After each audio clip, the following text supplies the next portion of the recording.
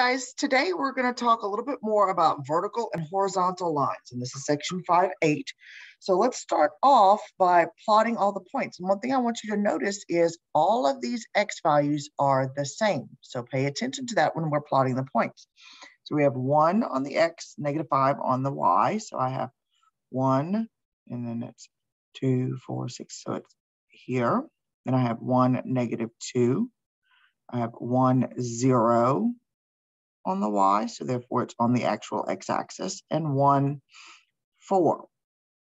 And you'll notice these all make a straight up and down line, and we play connect the dots.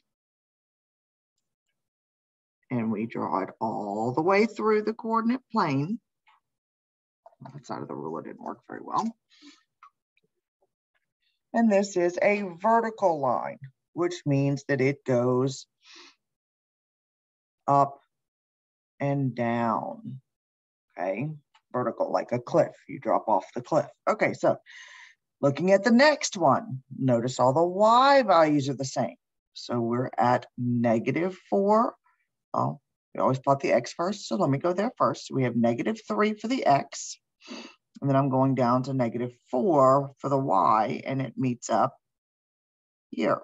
And then I have 1, -4, so that's a positive x, and I'm going down to the -4 for the y. And I have 2, -4.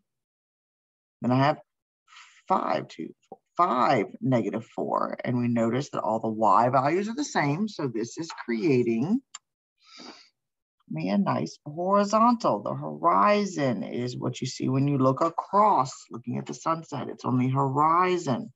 So that means that is left to right when we're looking at our horizontal line. Okay, so a vertical line is written in the form of x equals a number, and it happens to be all of the x values. So the equation for this is going to be x equals 1. It crosses the x-axis at 1. So therefore the equation is x equals 1. Wrote it in the wrong place. Okay. Where A represents the line's x-intercept, where crosses x-axis. Remember, if I add it, you should have it written in your notes. Okay, the horizontal line is written in the form of y equals A, because that's where it crosses the y-axis. It's the y-intercept. A is where the line crosses. It represents the line's y-intercept. And remember, that's where it's where crosses y-axis. Y-axis, y-intercept. X-intercept, x-axis.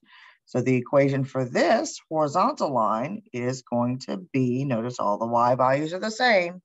It's crossing at -4, so this is y equals -4. Okay, let's just now look at a couple of examples, and we're just going to write them. So I'm looking, what is the equation of the line? Oh, remember the line. Oh, if the line intersects the x-axis, okay, it's x equals A. If the line intersects the y-axis, it's y equals A. Okay, x-axis, x equals A. Y-axis, y equals a number. Okay, well, this is crossing the x-axis, so therefore this is going to be x equals, and now I've got to see where is it crossing. Right here, so that's at 1, 2, 3, 4. So that's at -4, because this is the negative side of the number lines, because this is always 0, 0. So these are my negatives. All right. Number 2. This one is crossing the y-axis, so we know it's going to be y equals. This one was the x-axis. Where is it crossing? 1, 2, 3, 4, 5, 6. And this is the positive value, so this is y equals 6. Okay. A few more examples.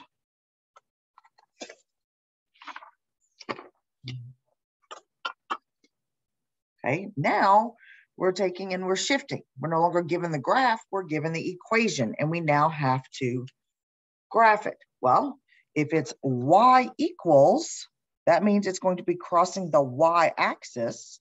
So y equals, that means crosses y-axis at -7. So therefore, I'm going to be going across here. So I'm going to have 2, 4, 6, 7. So it's going to be crossing here. Since it's just y equals, there's no x, okay? No x, so doesn't cross x-axis. So for it to not be able to cross the x-axis, it has to be a horizontal line. For this line to never cross the x-axis, it has to be a horizontal, because if it has any form of a slant, it's eventually going to cross that x-axis. It has to be the horizontal line. All right, next example. Looking at x equals a number. So we've got x equals 4. So it's crossing the x-axis at 4. No y, so never crosses y-axis. And in order for that to happen, it has to go straight up and down. It's got to be this vertical line. And there's my graph. Okay, now let's kind of do some thinking without a graph. All right, what is the slope of the line y equals 5? Okay, well, y equals 5 kind of looks like this one. It's just at a different location. So let me think about the slope for this one. I'm thinking about slope. Remember, that's rise over run. Well, am I going up or down at all? No, that's 0. Am I running something? Yes. 0 divided by some number is going to be equal to 0. So therefore, whenever it is y equals a number, that is a 0 slope, okay? Y equals a is always 0 slope. Y equals a is always a 0 slope. Okay, let's look at number 12. This is the x equals, so let's refer to number 8 here. Okay, again, slope, rise over run. Well, I'm going up and down all day long, but am I going left or right at all? No, that's a 0 in the denominator. Anytime there's a 0 in the denominator, this is undefined. So therefore, when it's x equals -2, that is classified as undefined. And that's always the case. So when it's x equals a number, it is always undefined. The slope is always undefined. All right, jumping down to 14. Which axis is parallel? Which axis is y equals -1 parallel to? Parallel means it never intersects, never crosses or intersects. So if it's y equals, that means it would be a horizontal line. So it looks like this. Well, which axis goes across? That's the x equals, because if it's y equals -1, that means it's a horizontal line.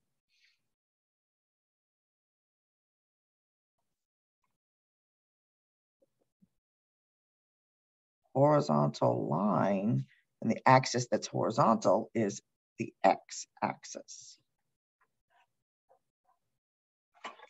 I didn't box these other answers.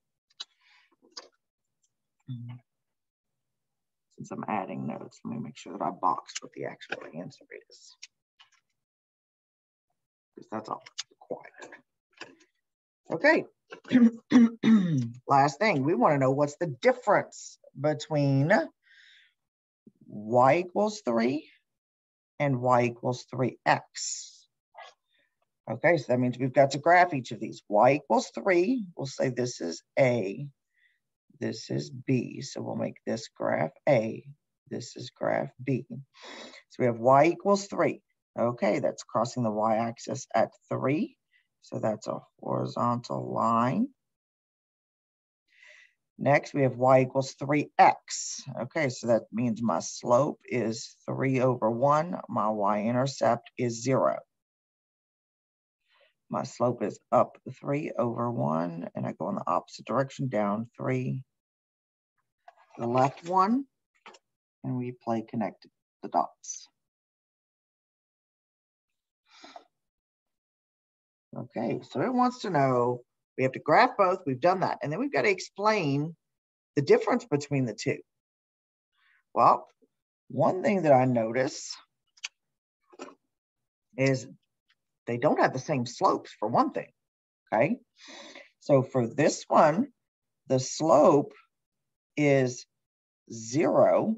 This one has a slope of 3. This is a horizontal line. This is a diagonal line. Okay, well, those are just things I can jot down real quick, but both of those are comments that I can make. Now, when it says explain, that means we write a sentence. Okay, so we could say y equals 3 has a slope of 0 and is a horizontal line, while y equals 3x has a slope of 3 and is, not it, and is a diagonal line. This